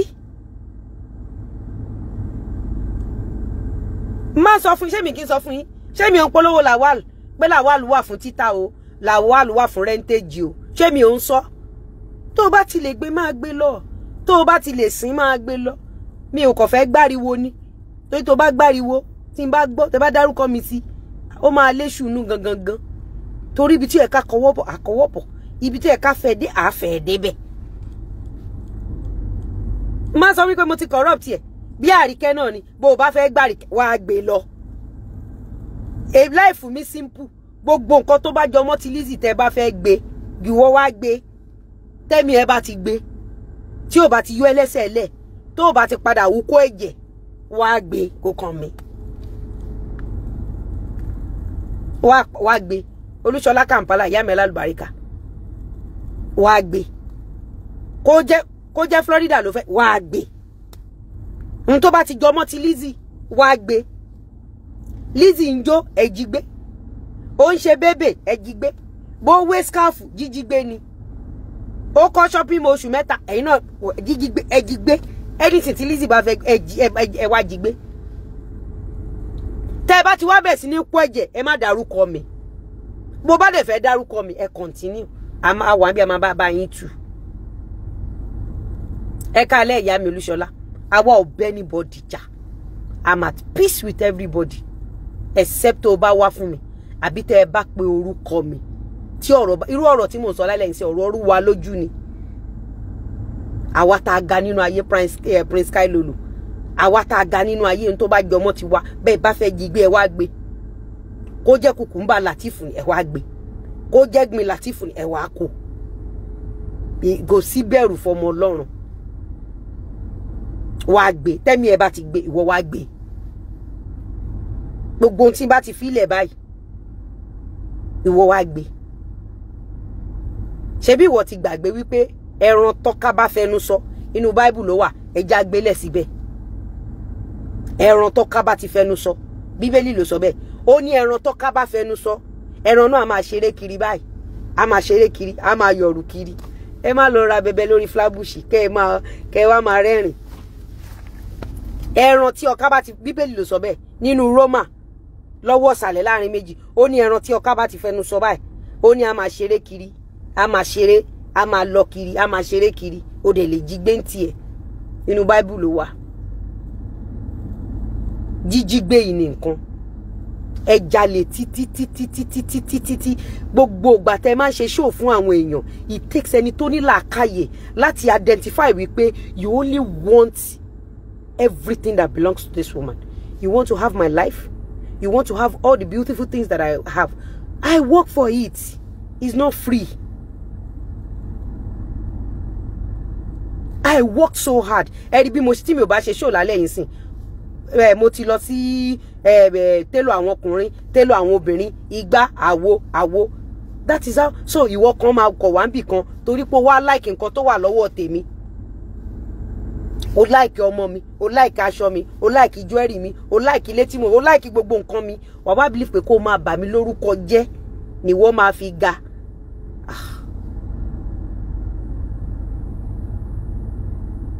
ṣé ìwọ ò mọ̀ wípé n tó wà lẹ́yìn ẹ̀fà ó jèjè lọ ọ̀nkú ṣégè yà ṣé ọ̀nkú ṣégè wà ń bí ni ẹjọ́ àwọn tó bá wà ń bí báyìí máa bá mi kọ orúkọ wọn kí n lè máa mọ̀ ó mọ̀ pé nǹkan tó wà lẹ́yìn ẹ̀fà ó jèjè lọ nǹkan tó wà lẹ́yìn ẹ̀fà jèjè lọ tó bá sọ pé kinní kan èèwọ̀ ni tó bá ní èèwọ̀ ni èèwọ̀ náà ni mi ò tí ì rí kí ìṣòro tèmi kó jẹ́ nǹkan tí wọ́n fẹ́ fi máa jẹun àṣírí tèmi kó jẹ́ òun ni wọ́n fẹ́ máa fi gba owó dáadáa tí mo ṣe ni wọ́n fẹ́ yí ṣàìdá láti fi bà mí lórúkọ jẹ́ kọ́lọ̀ wo ló fẹ́ fi gbáyé kọ́lọ̀ wo ló fẹ́ fi rí dùnnú kò dẹ̀ ń ṣe mí nìkan bó ṣe applies everybody nìyẹn ní gbogbo àgbáńlá ayé you can never eat your cake and have it even kó jọ ọmọ ọdún kan Ngba tẹ́ ń ṣe show fún Florida. Florida kéré. Kò tí ì pé owó, kò tí ì mọ nǹkan kan. Florida ò mọ anything. Ẹ dẹ̀ ń ṣe show fún. Ẹ ń pè lórúkọ. Ẹ láríkẹ́ ló bí. Ẹni kíní kan ló ṣe. Ẹ lẹ́ ń gbèjẹ èèyàn kan. Ẹ lẹ́ ń ṣe ẹ mọ̀. Àwa oní tíátà táwa ń ṣe cruise jẹ́jẹ́. Thank God pé ti inú voice note tó jáde recently la ṣẹ̀ṣẹ̀ wá ń gbọ́ tẹ́jọ́ ń sọ wípé mọ̀ mí rí ẹ̀ẹ́dẹ̀ mẹ́ni yẹn náà rí. So ẹ kàn mọ̀ọ́mọ̀ sásá bí àwa méjèèjì láti fi pa owó àti láti fi pa wá àti láti fi bà tiwa jẹ́. Mo dẹ̀ ń sọ̀rọ̀ yìí ní last year bó ẹ listen sí mi. Nobody gbogbo yín ò listen. Gbogbo yín ṣáà gbọ́ nínú voice note yẹn tó ń sọ pé ta ló mọ lágbájá rí. Ẹ rí wípé àwọn tó láwọn ń gbèjà other person gan wọ́n sọ wípé ta ló mọ̀ rí kí ló kàn wọ́n. Wọ́n dẹ̀ ń pa àwọn káwọn má dárúkọ ẹ̀ ta ló jẹ́. Ẹ dẹ̀ máa jáde ẹ máa ṣe pé tí lágbájá ni wá o. Just because ẹ kò fẹ́ pa ògo méjì yẹn. Ẹ fẹ́ pa ìràwọ̀ méjì yẹn fáwọn òbí wọn. Àbí ẹ̀yin ò gbọ́ gbogbo voice note yẹn. Àwa oní tíátà kò sí táwọn sọ síra wa. Oní tíátà fàṣọsọ ní tíátà ni. Mi ìmọ̀jọ́ tíjẹ́ oní tíátà tó dìjà yín. Mo dẹ̀ ń sọ last year pé àwọn people yìí ò fẹ́ràn gbogbo wa. But voice note tó jáde ní few days ago gbogbo wa la fetí ara wa gbọ́ bí wọ́n ṣe ń ṣe meeting tó ń sọ pé àwọn ò mọ̀ mí rí àwọn ò mẹ́ni yẹn náà rí tó ń sọ níbẹ̀ pé Lawal àtẹni tó gbé instrument Lawal wà láwọn ní interest lé lórí. Èmi àti yín jọ gbọ́ abẹ́ ẹ̀ gbọ́ ni àwọn wo ni ò tí ì gbọ́. Johnson Lee, don't tell me I don't think you need all this stress. Don't tell me that. We're not talking about criticizing here. I will block you. We're talking about future. We're talking about our community. Our Yoruba community. Who is talking about stress? Who is talking about criticism or what? Is this criticism? How can someone be defaming me to make money? Is that criticism of business? Don't let me talk to you. Don't talk like a daft person. You don't know the difference between criticism and business. When people criticize you, when they don't make money from it, it's different. But when people defame you to make money, it becomes business. I don't know your age, but if you're on my platform, talk like person, Tony Okpolo. Don't let me block you, please. Respect yourself. Everybody, mommy, me only time, mo busy gone. Táwa bá ń sọ̀rọ̀ níbí, à ń sọ̀rọ̀ nǹkan tó máa better life wa nínú Yorùbá nation wa ni, nínú society wa, nínú ìgbéga wa, because àwọn ọmọ wa ò gbọ́dọ̀ dàgbà kí wọ́n believe pé iṣẹ́ ìbanilórúkọ jẹ́ òun ni option láti make owó àbí láti make orúkọ. So mind yourself on my platform, please.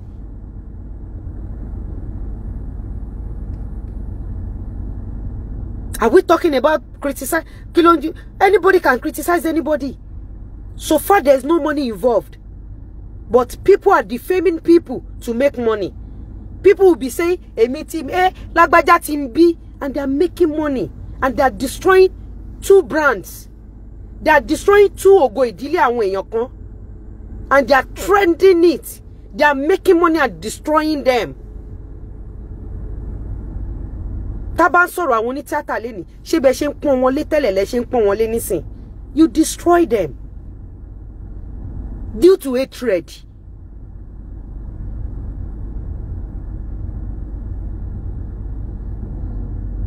Ẹ̀yin nìkan ni àwa Yorùbá, àwa nìkan ni. I was telling people last year pé àwọn people yìí nígbà tí ẹni tọ̀hún ṣe birthday kí ná fún. Nígbà tí mo ṣe birthday, àwọn people yìí kàn destroy wa, wọ́n pitch ara wa against ara wa ni láti dárin wa rú. But ẹ gbọ́ voice note yẹn, mo gbọ́ voice note yẹn, mo miri mo ta ọ̀dà sọ́lọ́run pé I said it.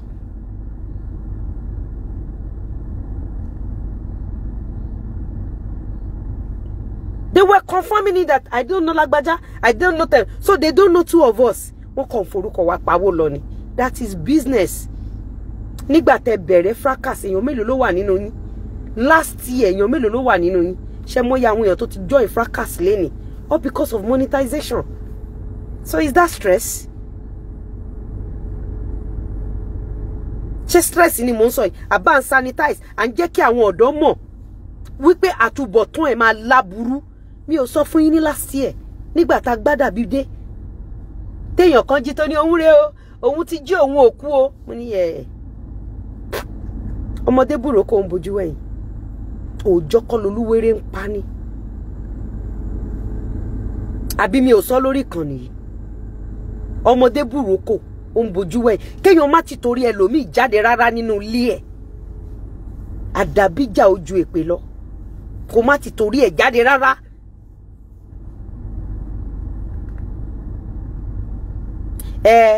Àwọn kan sọ pé kíní kolobo promo stop it. Ẹ má dá sọ̀rọ̀ àwọn Landlord Association of Nigeria. Yes, she's my sister, I'm her sister. Tó bá ń wá la lè fira wa ṣe. A dẹ̀ pàdé lórí ọwọ́ ni as a Muslim a ti lọ and we are good today. A dẹ̀ bẹ́ẹ̀ ní bọ́dì jà ẹni tó bá bá wa jà là ń bá jà báyìí. Ẹni tó bá bá wa jà là ń bá jà báyìí. Ìyẹn ti lọ. Gbogbo èèyàn la wá ń bá settle jà. Àwa nìkan. Gbogbo èèyàn tí ó bá bú wa lẹ́ni. Irú Mr. Sunday nsìn. Mr. Sunday omiyan. Eri àjàmọ́. Brother mi ni. Ọmọ mother side mi ni.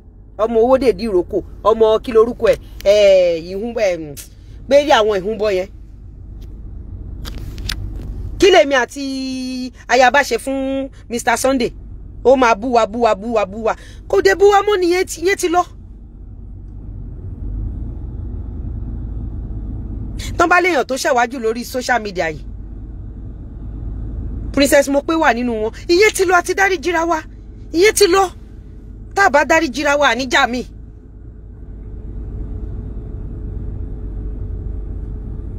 Ìyẹn ti lọ. So many people láti bá jà ló ti bá wa jà àti bá wọn jà. Ìyẹn ti lọ. Tó bá tún dé lọ lápá wọn fẹ́ bá wa jà. Wọ́n tún gbà wòtòwòtò. Tó bá purọ́ mọ́ wa agbádà bí jáde.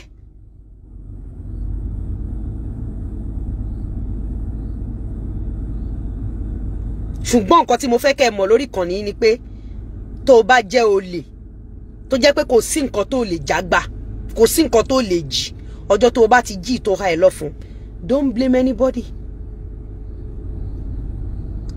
or else I will expose you further.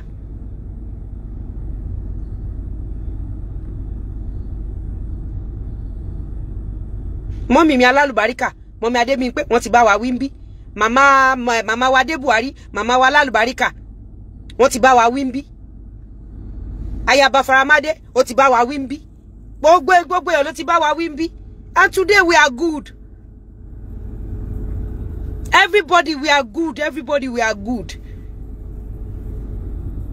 Even gbà tọ́rọ̀ ọ̀rọ̀ yìí gan ṣì ń le èmi àti Anamáyọ̀wá sọ fún mi pé Ayaba fẹ́ ṣe wedding o nífẹ̀ẹ́ Anamáyọ̀wá ti ra tíkẹ̀tì àṣírí lẹ̀ ń gbọ́ lẹ́ni mo sọ fún Anamáyọ̀wá mo ní àjọ lọ akódà àti prepare mọ̀pọ̀ tá a máa jọ lọ ṣe fàájì nílé Ifẹ̀ àṣírí mo ń sọ lẹ́ni àárín mi àti Anamáyọ̀wá ló wà tínú Anamáyọ̀wá sọ pé mo nínú tèmi náà dẹ̀dùn mo ní àti a máa fi ṣe surprise in fact àṣẹ ìjà tó ń gbà yàn ká máa jà lọ́wọ́ bó ti yàn ní pé ká gbọ́ póríire fẹ́ dé sí yàn àdẹ̀jà mọ́lẹ̀ ní nìyẹn she's my sister I'm her sister. Her birthday is on the 8th. We're going to celebrate her. She celebrated me during my birthday. Her team celebrated me. They celebrated my baby girl. Of course, we will come out and celebrate her. We are not God. We are not perfect. We are bound to fight. Ahun àtẹnújà. Ó dàbí ọkọ àtìyàwó ni. A máa bára wa jà. A máa parí ẹ̀. Tí ó dẹ̀ gbọ́dọ̀ sí kíníkíní kan nínú. A gbọ́dọ̀ parí ẹ̀. Except ìwọ tí ń bá mọ̀ pé lórí burúkú gidi ni ẹ tí a rọ̀bà. Ìwọ tí ń bá mọ̀ pé lórí burúkú tí a rọ̀bà gidi ni ẹ ó bá ń gbọ́ ikú dẹ̀dẹ̀dẹ̀rẹ̀dẹ̀dẹ̀rẹ̀ ń dẹ́kú because mo mọ̀ àwọn tó jẹ́ tí a rọ̀bà olórí burúkú mo lè gbójú fún ẹ but deep down ayé ò ní settle. Gba wọn kan wà àti lọ àti gbàgbé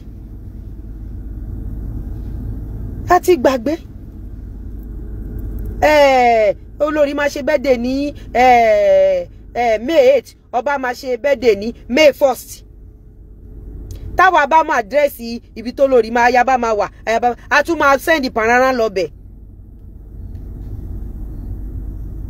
a send pararan lọ bẹ̀ ọjọ́ mélòó ni ó fẹ́ lù láyé tó fẹ́ wẹ̀ wùnrin kí ni ó wá ṣe láyé tó máa fàyè ìjà máa jà ìjà olórí burúkú wẹ́ kó jà ojú sọ́hùn fóònù tuntun ti dé range ti ṣe 2023 yíwa gan ti ṣe 2023 àwọn building 2023 ó ti wà ńbẹ̀ àwọn property 2023 wà ńbẹ̀ mo mọ̀ bóyá mo ní potential customer lọ́dọ̀ Ayaba Faramade mo mọ̀ bóyá mo ní potential customer lọ́dọ̀ bọ̀dá Sunday máa fi bọ̀dá sínsìn kẹ́ tó tún ṣẹ̀mí kí tó tún bú yín lórí ibi sí ti ọ̀kadà but brother mi lẹ jẹ́ bọ̀dá Sunday òmíàn mi mọ̀ bóyá mo ní potential customers lọ́dọ̀ ẹ̀ tó máa bá mi ralẹ̀ tó máa bá mi ralé tó máa bá mi raṣọ you know mi mọ̀ bóyá mo ní potential customers I don't like fight. I don't like fight because I'm a troublemaker. Ngba lórí mi. But I don't like fight. But tó bá gbede kabo náà ni.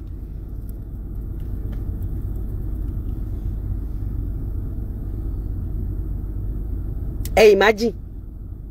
Ayaba Faramade, May 8, Ọba, May 1st. Ọmọ mi làwọn méjèèjì. So guys, warriors, ẹ ṣe fàájì. En tó bá bú wa ẹ bú wọn. En tó bá wa jà ẹ bá wọn jà. En tó bá ní peace lòun fẹ́ fún wọn peace. En tó bá ní pieces lòun fẹ́ ẹ fún wọn pieces.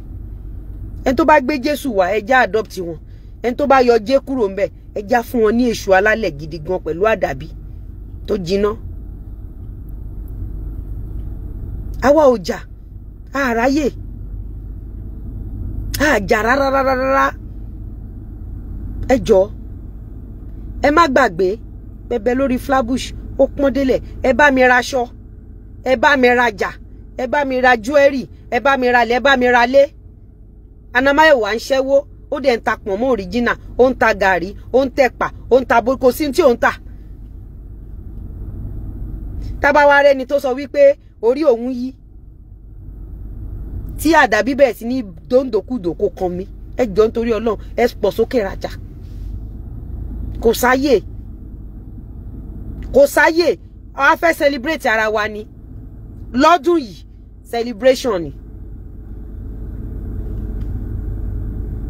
celebration ni ayé warrior everybody ni anybody jà we are at peace oye yín we are at peace. We are at peace.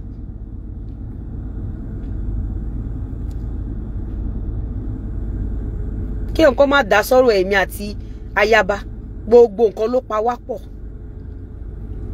Gbogbo ohun tó pa wá pọ̀ yapa. Ọba pa wá pọ̀. Gbogbo ọyàn pa wá pọ̀. Ojú pa wá pọ̀. Oko pa wá. Everything pa gbogbo wa pọ̀. So ẹ lọ wá bí sinmi sí. Ìyẹn kọ́ la fẹ́ ṣe. Àwọn Nigeria Landlord Association ó pa wá pọ̀ so ẹ fi yẹn lẹ̀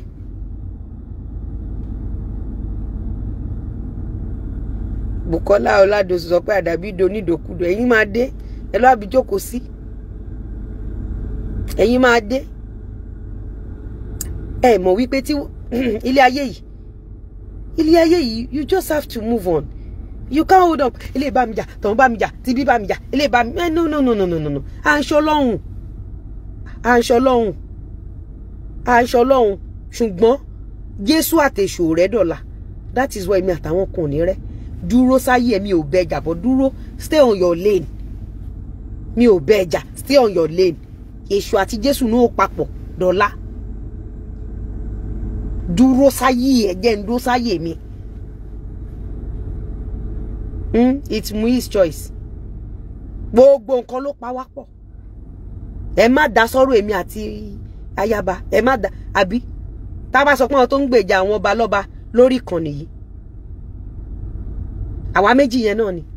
Kò sí tó kàn wá, Muslim ni wá. So ẹ jọ̀ọ́ nítorí Ọlọ́run. Ṣé ó ti everything ti wà okay? Ẹ má jà o. Ẹ má bẹ everybody jà. Yes, warrior, forgive and move on. ẹ má jà. Mo ti sọ fún yín pé Gùdùgbẹ̀ kan bọ̀ àti January náà ti fẹ́ tẹ orí wa sí. Tẹ́ bá ń gbọ́ àti January náà ti fẹ́ tẹ wa sí. Ṣé rántí mo sọ wípé Gùdùgbẹ̀ kan bọ̀ tó fẹ́ já. Èmi mo kọ́ sọ fún yín bí ní January, mo ní kọ́kọ́ ń bọ̀ tó fẹ́ já. Mo ní lọ́tẹ̀ ìwọ̀n ní forúkọ mi sí. So guys, a kú palẹ̀ mọ́ lọ́tún lósì. A fẹ́ joyè o. Gbogbo yín la pè o. Wọ́n ti fún wa lóyè. Gbogbo yín pátápátá la pè. A dẹ̀ pè yín. Gbogbo yín pátápátá. Èṣù lè mú létí Jésù.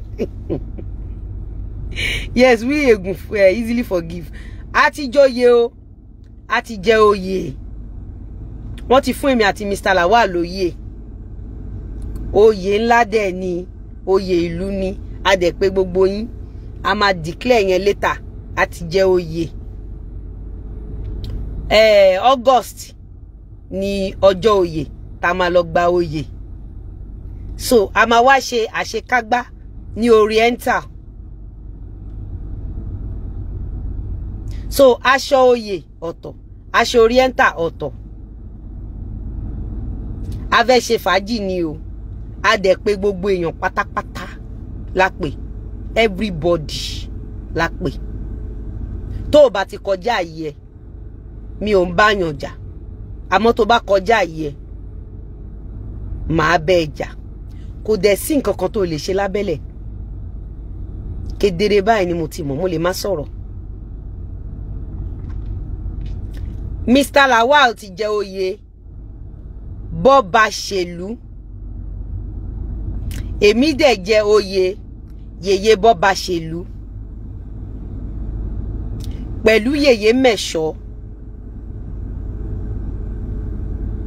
Oyè tá gbà nìyẹn.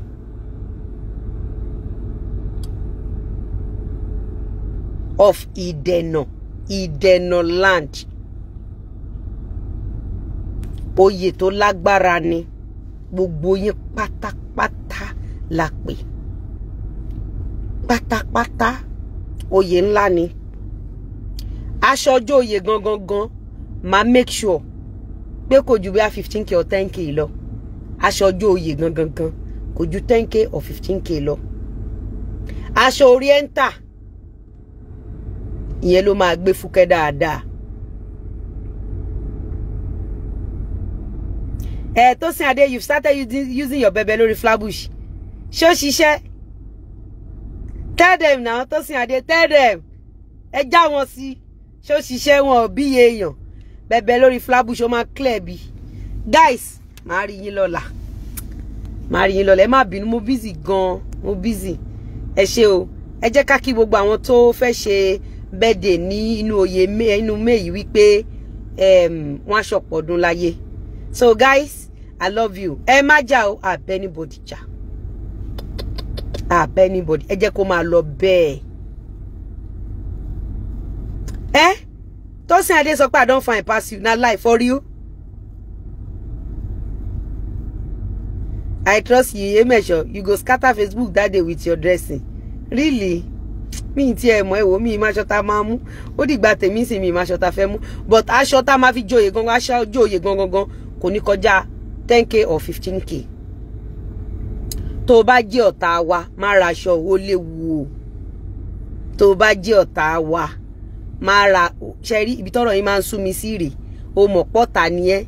Wọ́n dẹ̀ ó ti mọ̀ pé ni yìí. O wá fẹ̀mí ẹ̀ takáìtì.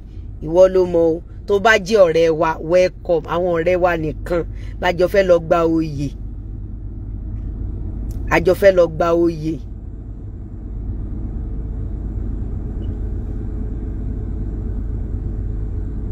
A fẹ́ lọ gba oyè. Oyè ńlá ni o. Bọ́ba ṣèlú. Mr. Lawal ààrẹ bọ́ba ṣèlú. Silva Yotunde sọ pé when Lizzy said she's busy, something big is coming. Yes, so True Vine. Ààrẹ bọ́ba ṣèlú of Ìdẹ̀nà Yorùbá land. Àti yèyé Bobashelu of Idena.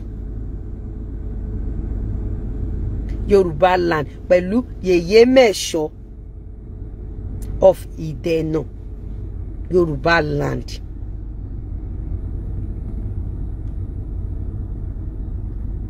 Oyè la wá jẹ báyìí ńsìn. Oyè la fẹ́ jẹ. Gbogbo ẹ̀yin Oríire nation. Aṣọ àwọn tí Mr. Lawal another color. Aṣọ Warrior another color. Aṣọ Florida another color. Really, your son's birthday is the same date with Florida? Really? Gbogbo àwọn ọmọ yẹn la máa jèrè lágbára Ọlọ́run. Iṣu máa jiná fún wa jẹ. So guys, oyè la fẹ́ jẹ báyìí. A dẹ̀ ní project tá fẹ́ ṣe náà tó pọ̀. A ní project. Property kan wà nísìn tá máa unveil. We're going to do 3 years payment plan. A máa unveil ẹ̀ láìpẹ́. We are working on it. We are working on it.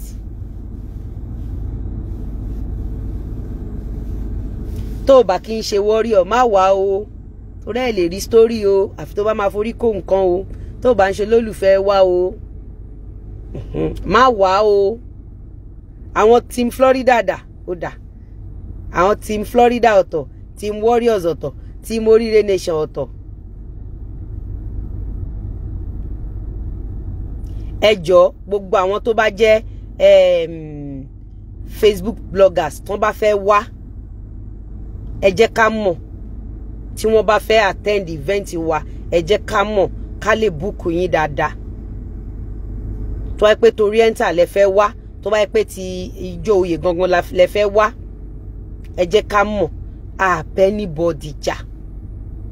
Anybody. We love everybody here. Ọlọ́run. Guys, till tomorrow, I love you. Ẹ ṣé o, ẹ ṣé gan, ẹ kú ìfẹ́.